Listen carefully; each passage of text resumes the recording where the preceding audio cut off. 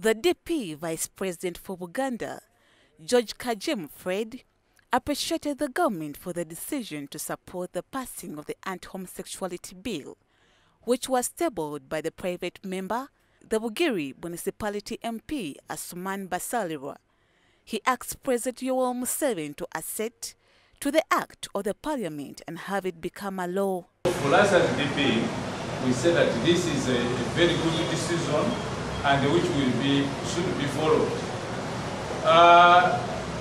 In Uganda here, I think it started slowly by men, men who were being married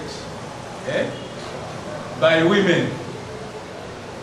And we look at it as kind of laziness, because men don't want to work, they don't want to take their roles as men, they even want to go and get married to women. Now they have come from there, now they are getting married to men, for many other reasons.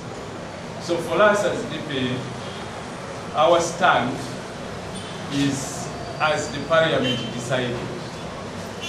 So we support this bill, and we would like to see that people in Uganda continuously get out of those vices, which we think that is an imposed vice to us.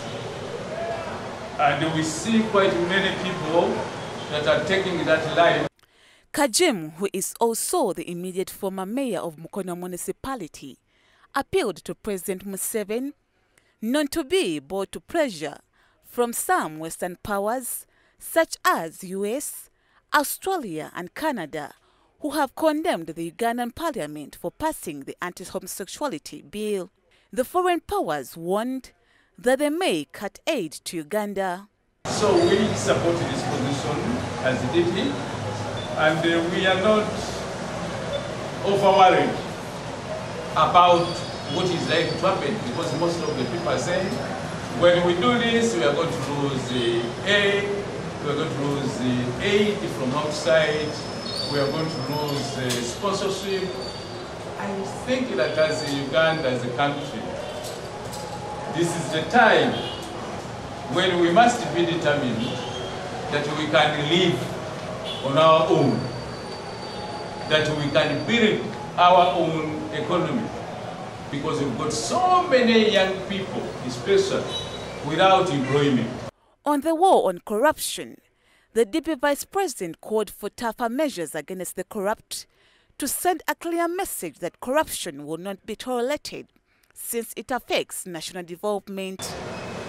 We are losing a lot of money through corruption, and if that money was being well utilized, I believe that we can actually rejuvenate our economy, and because of that, we think and we believe and we want to urge the President that that is the area that must be handled first at this particular time.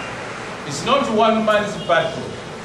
Meanwhile, Kajim, on behalf of the DP, sent a condolence message to the media fraternity for the loss of NTV journalist Edward Muhumuza, who perished in a car accident on the Kampala-Entebbe Expressway on 25th March 2023. Kajimo asked the police to investigate the cause of rampant accidents on the expressway.